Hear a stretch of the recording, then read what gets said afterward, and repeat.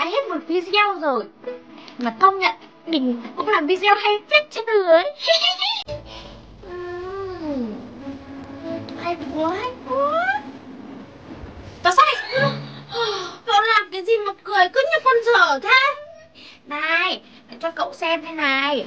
Tớ vừa mới biết chơi TikTok đấy. Cái này hay lắm luôn. Tớ cho cậu xem thử đây này. Đây, cho cậu xem một cái này trước nhá. Bị 1 cộng 1 bằng 2. Thế thì 1 cộng mấy bằng 2? 1 cộng mấy bằng 2? Không phải đâu. 1 cộng mấy bằng 2? Em chưa học lớp 1 này. Thế nhưng mà học theo cậu rồi đúng không? Cái này hay nhỉ. Em chưa học cái lớp 1. 3. 1 cộng 1 bằng 3.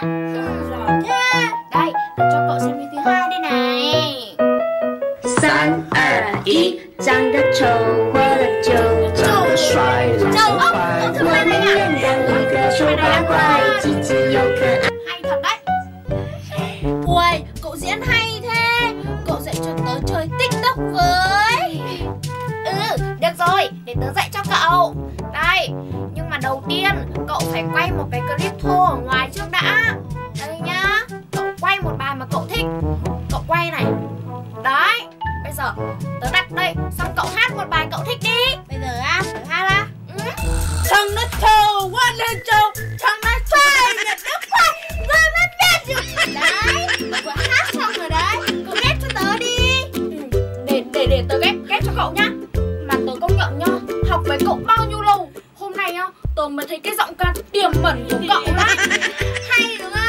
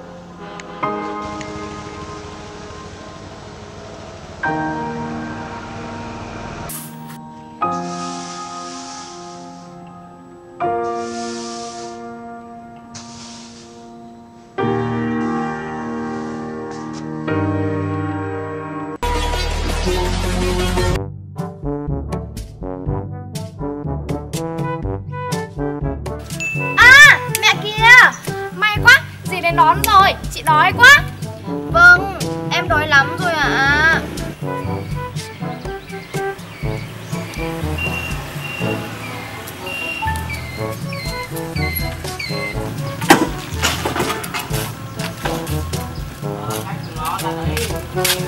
Con gái yêu của mẹ ơi, con đợi lâu chưa? Sao hôm nay mẹ đón con muộn thế? Con với chị Táo Xanh đói lắm rồi đây này. Mẹ biết rồi, mẹ xin lỗi con nhé. Hôm nay mẹ có tí việc nên mẹ đến hơi muộn. Thôi, để mẹ chở con về. Vâng ạ.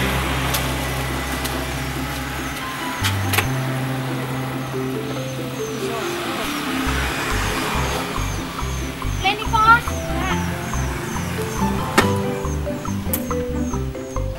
Dì ơi, thấy con ạ? Táo Xanh à? Dì xin lỗi con nhé.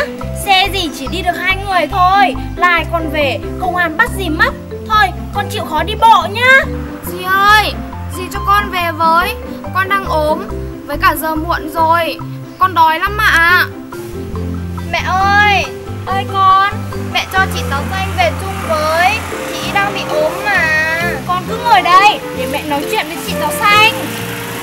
Ốm gì mà ốm, chưa làm cái gì mà đã ốm rồi. Suốt ngày ốm. Dì ơi, con ốm thật mà dì. Ốm gì mà ốm, mẹ đi bộ về đi. Nào con yêu, ôm mẹ vào để mẹ trở về nhá. Vâng ạ.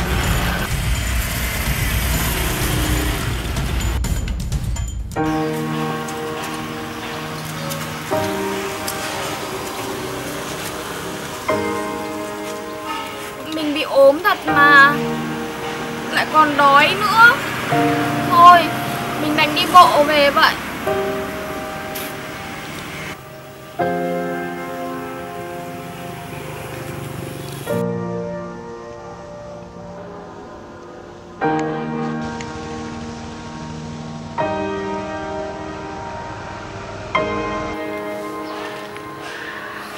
Mình mệt quá, nhà lại xa nữa. Thôi, mình đành cố gắng về nhanh để nấu cơm cho dì, không dì lại mắng. Mẹ ơi, con đói quá, mẹ nấu gì cho con ăn đi. Đây, con ăn tạm cái bánh đi, rồi lát mẹ nấu cơm cho con ăn nhá. Vâng. Sao giờ này con Táo Xanh còn chưa về nhở? Vẫn chưa về nấu cơm cho hai mẹ con mình. Tí nữa về đây, biết tay bà.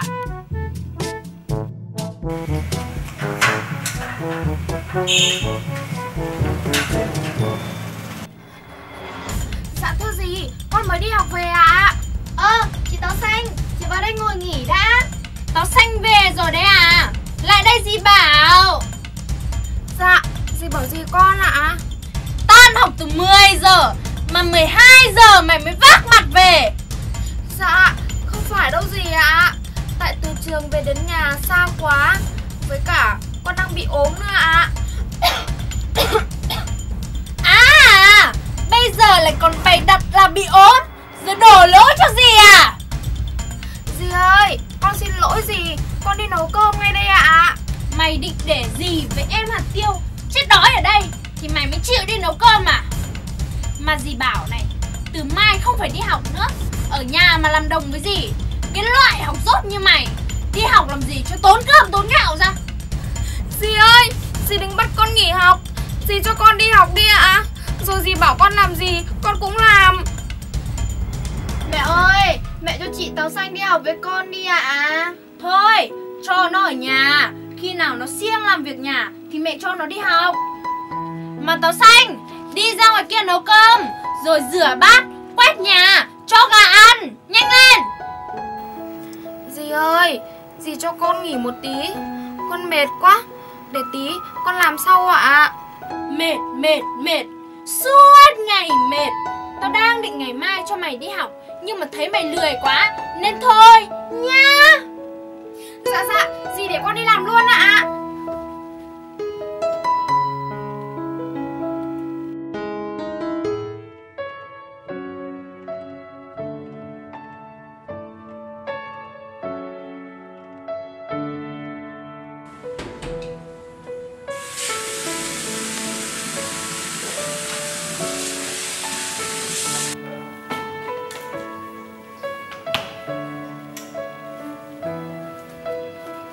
Dì ơi, con nấu cơm, lau nhà, giặt quần áo, với cả cho gà ăn xong hết rồi ạ.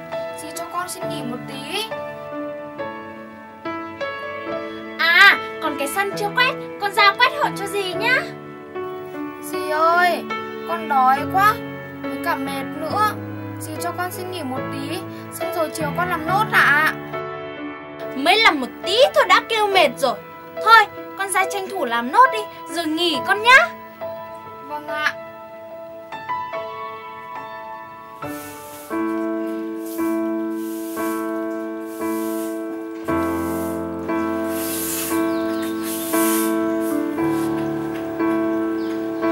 Mình mệt quá, trời nắng nữa.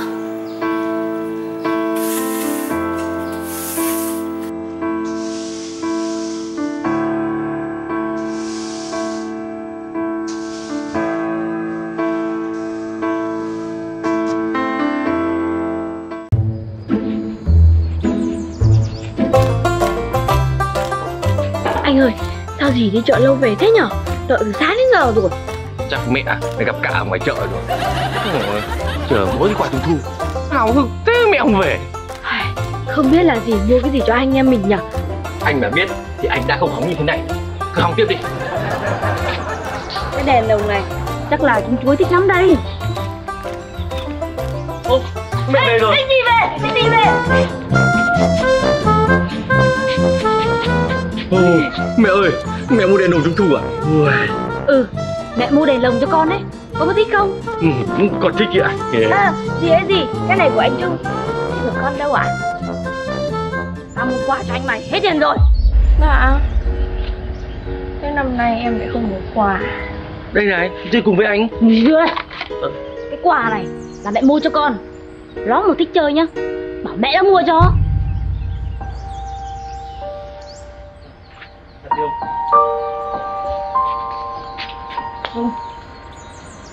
Mẹ à? Sao mẹ nói như thế? Mẹ Tiêu. Mẹ làm sao?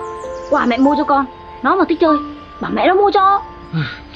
Nhưng mà vấn đề là ấy, mẹ Tiêu mất rồi. Mẹ nói thế là mẹ nó buồn rồi. Nó buồn thì kệ nó, mẹ chỉ quan tâm con thôi. Mẹ kỷ thế. Thôi, đừng có vào với hạt Tiêu. Đứng lại. Bây giờ mày mà vào với hạt Tiêu, đừng nhìn mặt mẹ nữa. Kìa con trai, đừng vì con hạt Tiêu mà giận mẹ. Mẹ đã mất con mua cho con rồi, con chơi đi. Đấy. Vâng. Đẹp đấy.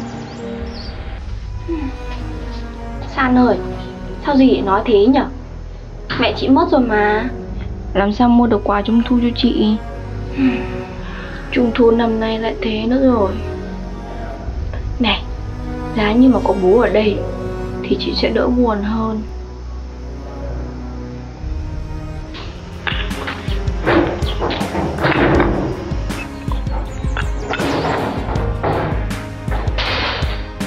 Hạt Tiêu. Anh ơi, cho em về nhà em có việc gấp tí ạ. Rồi đấy, em đợi.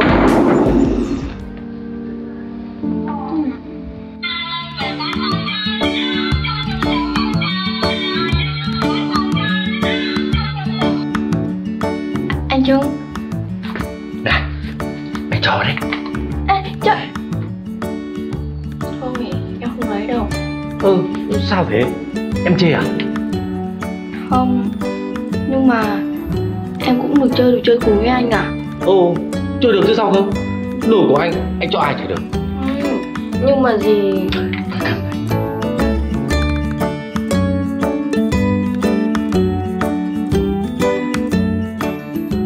Em bật lên đi, nghe hay lắm.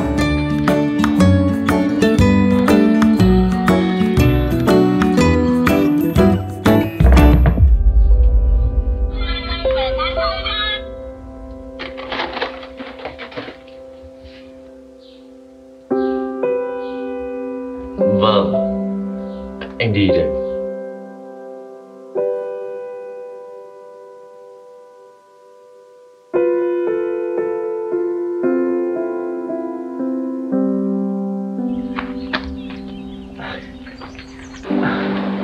Hạt Tiêu ơi! Bố về! Bố! Ôi trời! Hôm nay Trung thu, dì đã mua quà cho hai anh em chưa? Có ạ, nhưng mà dì chỉ mua quà cho anh Trung thôi. Dì bảo hết tiền rồi nhưng không mua cho con. Sao lại thế được? Bố đưa tiền để mua quà cho cả hai anh em mà. Bà nó đâu? Ô, sao anh nhận tiền rồi này? Bố, bà cứ xuống đây đã rồi nói chuyện. Sao? Quà này mẹ sao rồi? Thì mẹ cứ đi xuống đi. Đi với mẹ đi. Úi giời. Đi. Bà ngồi vào đây.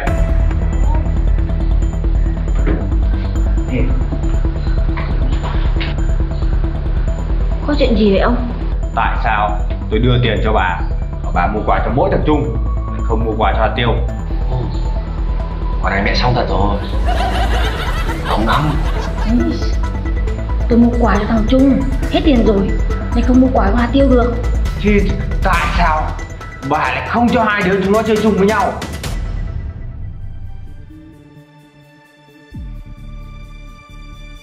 Thì tính con hạt Tiêu nó vụng về, nó đụng vào đồ chơi, Hương thì sao? Bà lúc nào có lý do bà ghét nó, bà nói luôn ra. Đúng vậy, tôi ghét nó đấy. Con tôi mua, con ông đi mà mua. Chán không muốn nói chuyện với bà nữa.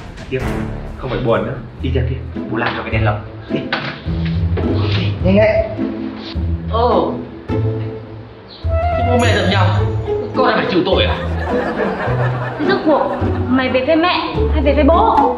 Con chả về với ai cả. Con chỉ ước ao một điều, Nhà mình bình thường như bao nhà khác thôi. Bố ơi bố, những đồ này để làm đèn lồng hả bố? Đúng rồi.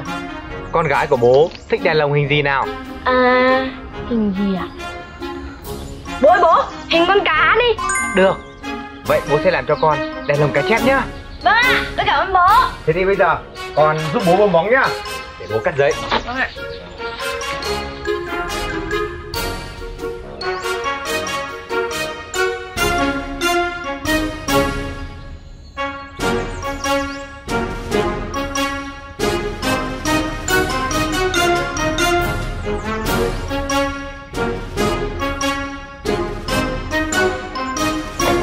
Xong.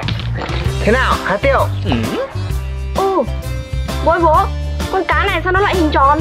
Cái con cá này là nó ăn hơi nhiều nên là nó béo. À, thì ra là thế, nó béo như bố ấy. Cái con bé này, nhìn bố gầy như thế này mà. Mà thôi, bây giờ để bố dán cái mắt cho nó rồi tô màu nhá.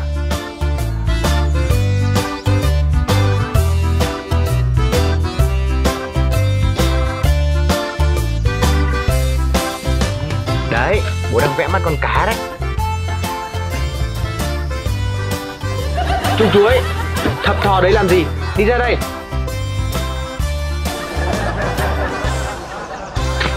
Ngồi đây, ngồi đây.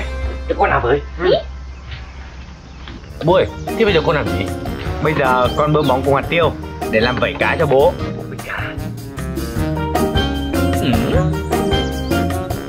Ôi giời, Tiêu ơi, cái vẩy cá sao em làm cái bóng này to thế? Thế mày làm như nào ạ? Đây, bằng này thôi. Đúng rồi, phải làm bóng bé như anh Trung ấy thì làm vẩy cá nó mới đẹp. Vâng ạ, thế để con thử bóng bé. Làm sao mà làm đẹp thế này được? Bố ơi, nhiều bóng rồi đấy, bố dán vẩy cá đi. Đợi bố một tí nhá.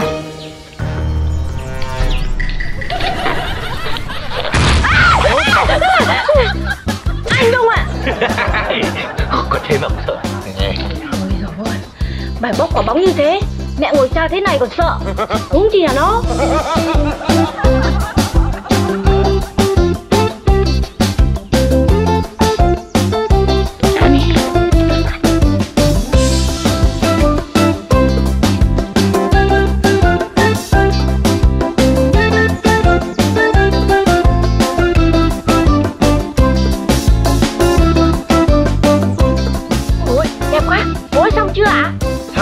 Thế này, đèn. Wow, bố ơi, cái này ấy, nó phải đẹp gấp 10 lần cái đèn đồng mẹ mua cho con ấy. Công nhận cũng đẹp thật. Nhưng mà làm sao đẹp bằng cái lồng đèn của mình được? Đây rồi, đã thành chiếc đèn trung thu con cá chép. Để cho Hà Tiêu chơi này. Cho con.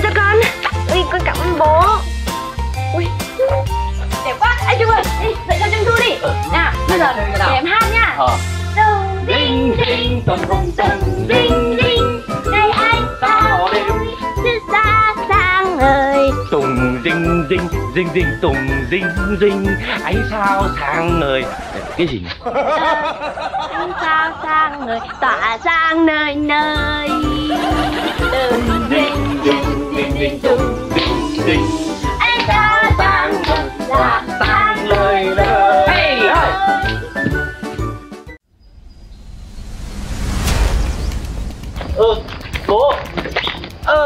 Bố.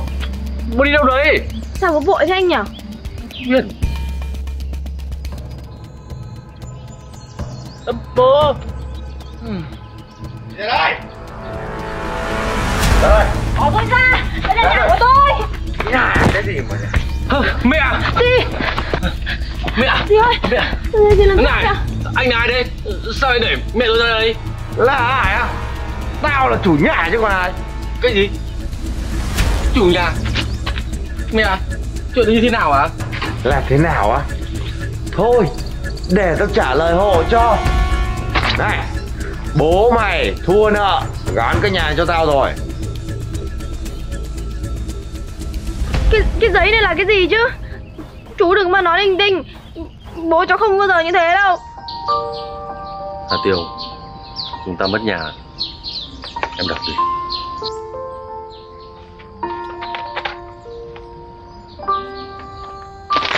Thôi, đi chỗ khác chơi đi, biến khỏi nhà tao. Nhưng mà còn quần áo, đồ đạc của bọn em. Tao tịch thu hết rồi, biến đi. Ông Ôi, mẹ ơi, đi đi, giờ đây không phải nhà mình nữa đâu. Hà Tiêu, đi. Đi thưa Hà Tiêu.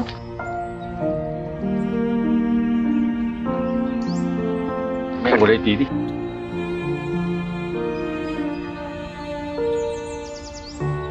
Bây giờ mất nhà rồi, tại bố chúng mày hết đấy.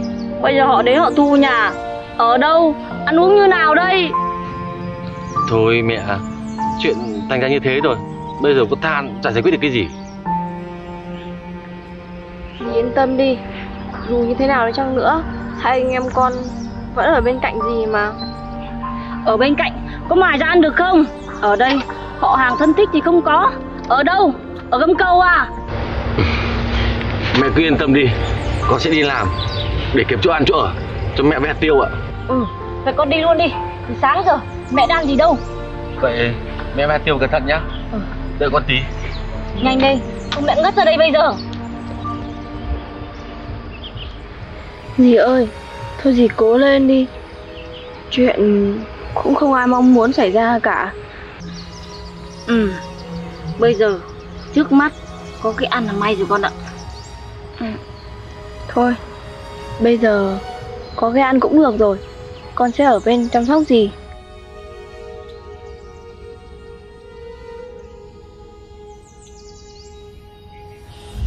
Mẹ, Hà Tiêu. Đúng à? Đấy, con ăn đi. Mẹ với Hà Tiêu ăn đi. Con chỉ còn bằng cái tiền thôi, mà con chắc phải đi kiếm việc thôi, chứ bây giờ không có tiền, không thuê được chỗ trọ đâu ạ. Nó cũng nhá. Anh Trung, anh định đi đâu? Thì giờ anh cứ đi ra ngoài, ai thuê thì anh làm thôi. Em nhớ chăm sóc mẹ nhá. Vâng, anh đi nhớ cẩn thận. Còn gì em sẽ lo cho. Mẹ, con đi đây. Hà Tiêu, anh đi nhá. Con đi nhá. Dạ. Nhớ kiếm nhiều tiền vào cho mẹ đấy nhá.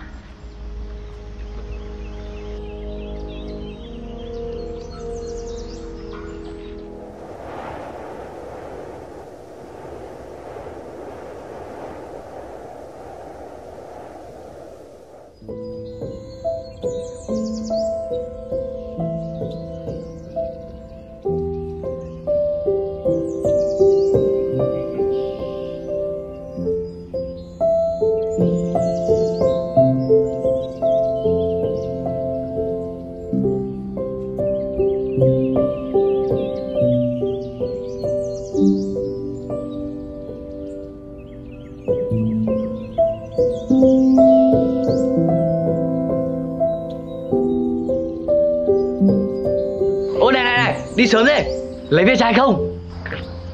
Dạ có ạ. Ô, Hà Tiêu đúng không? Ô, Hà Tiêu à? Có nhà này, sao không vào? À quên, bây giờ không phải nhà của mày nữa. Này, lấy ve chai không? Cho này. Ê.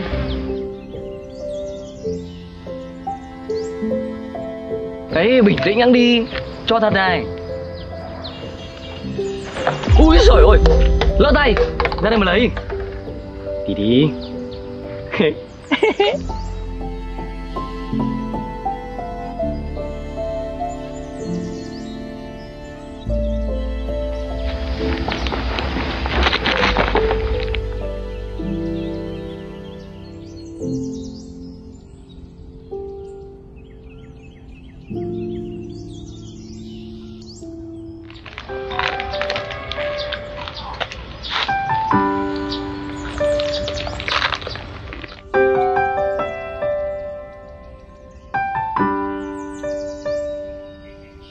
Mình đi làm cả một ngày trời, chỉ được có ngần này tiền thôi.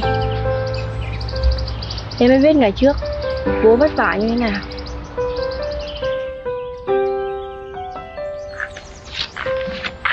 Hà Tiêu về gì à? Được bao nhiêu tiền? Được bao nhiêu tiền con?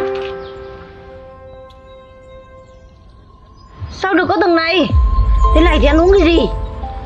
Thì bây giờ con đi xin việc làm, không ai nhận, chỉ còn cách đi nhặt ve chai ở ngoài đường, thì chỉ được ngần ấy thôi gì ạ. Thôi được rồi, con đi làm mệt, cầm lấy 2.000, mua cái gì mà ăn? Con ăn rồi, với lại con không đói đâu, thì cầm lấy tiền, đi mua gì mà ăn. Ồ thế à? Thế thì tốt quá, thì đi mua cái gì ăn đây?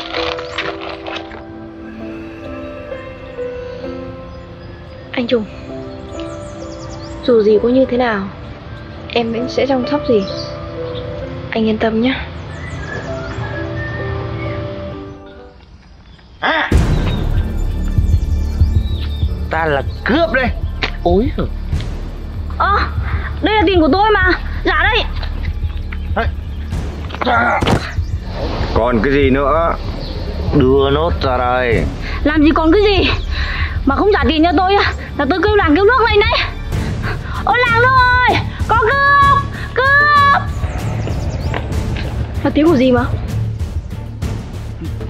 Kêu đi, kêu nữa đi. Ở cái nơi hoang vắng này, có kêu khản cổ cũng không có ai ra đâu. Nhanh lên. Đây, kìa. Làm cái gì hả? À, con danh con này, mày ở đâu xía vào chuyện của tao đấy? Hà Tiêu ơi, hắn ta chấn tiền của gì? Chấn tiền của gì? Chấn tiền của gì tôi á? Có mười mấy nghìn mà anh cũng chấn á? Anh còn liêm sỉ không đấy? Mày có thấy thằng cướp nó có liêm sỉ chưa? Này, Mày này cái gì? Ông mày có tin tao bán mày sang Trung Quốc không? cái anh kia, anh nói cái gì cơ?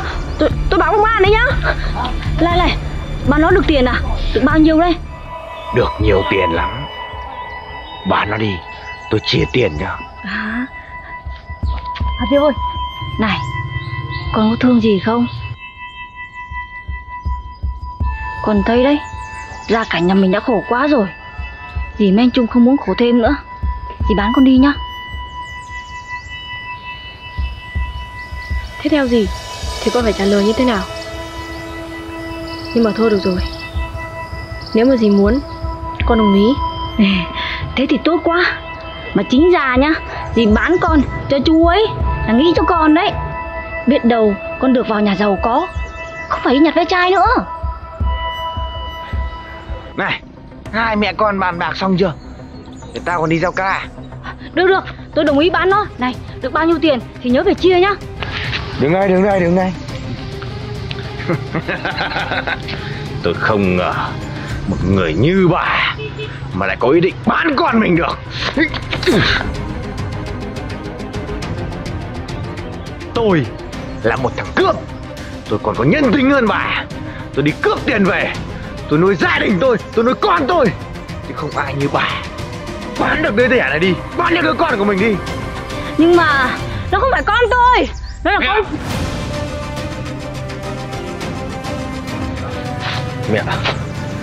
Mẹ làm con quá thất vọng. Con trai, con về rồi à? Này, em tên là Hà Tiêu à? Hà Tiêu ạ, lòng tốt của em đặt nhầm chỗ rồi. Mấy đời mẹ ghẻ lại thương con chồng. Thôi, anh đi trước.